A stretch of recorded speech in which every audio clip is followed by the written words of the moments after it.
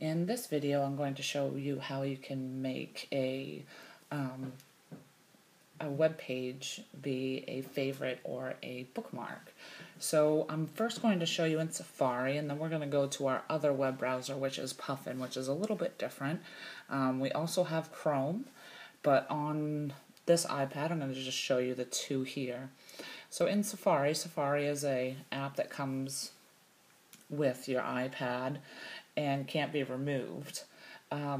So here I already have a web page open, and so if I want to make Google a favorite, we have different tabs up here. We have your back arrow and your forward arrow.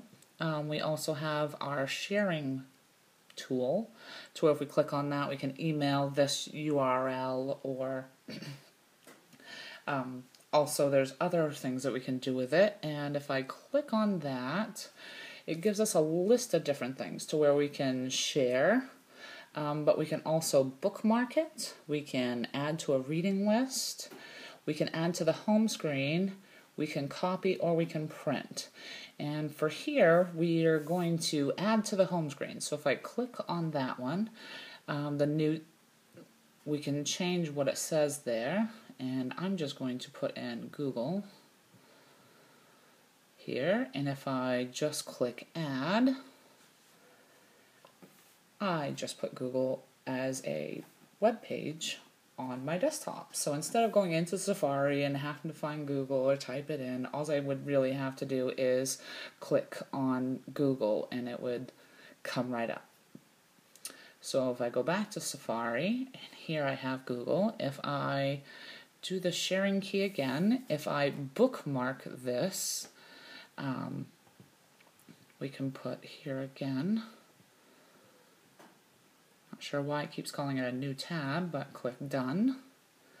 And it should be in our home favorites right here. So when we have a blank screen with Safari, it would show your shortcut or your favorite right there as well. Now going into Puffin, Puffin is a little bit more difficult, so we'll go ahead and click into the Puffin browser, and here our web pages are at the bottom instead of being at the top like most other web browsers.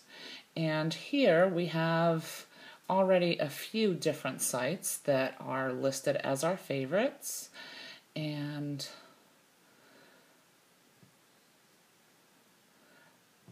has different devices. This is your bookmarks, and then your most visited sites. So if we continuously go to one site, it would start listing them here for you automatically. But even if I X out of this one, it still brings, this is your home page.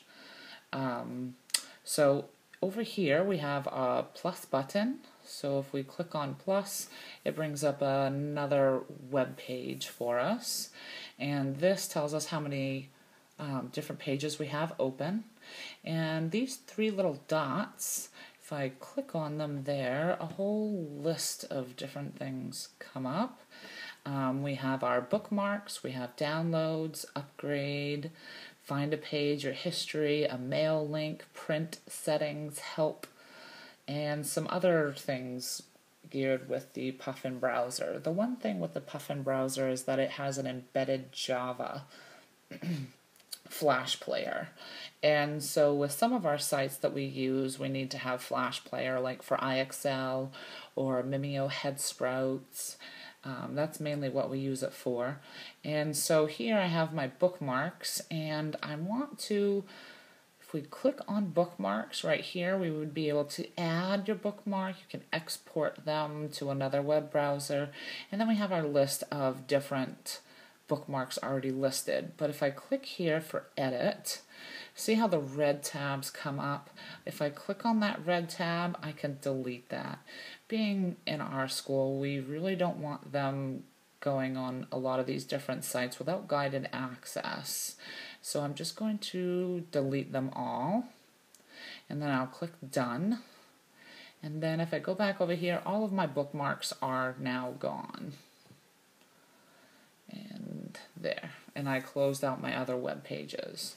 So if I want to go somewhere, I'm just going to do IXL, because we don't really need to have a login to go to IXL, and it did my autocorrect for me, which I didn't want. There we are, IXL.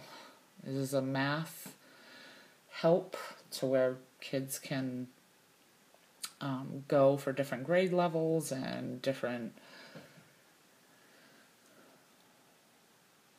types of math as well as you get higher, more into the high school. And here we can use this for our login, or we can search topic or skills within IXL. And for here, I'm just going to go into, say, kindergarten. Click on the tab, and this is where it'll show me all the different things that we can do within kindergarten, and numbers and counting up to 3, numbers and counting up to 5. And so I want to save this as one of my pages. Mind you, we did not log in, but you can do that with your students and showing them how to do their login for each student individually. So if I click the 3 little dots in the top corner, and if I click on bookmarks, I'm going to add this bookmark. And here, I don't want to put all of that information in there, because even for kindergarten, that's a lot of stuff for them to remember how to read it. And so if I click done, it didn't want to do anything, so we'll click save.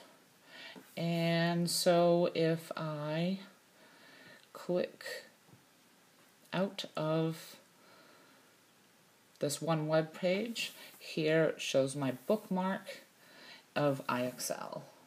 And that is how you do a bookmark within Puffin.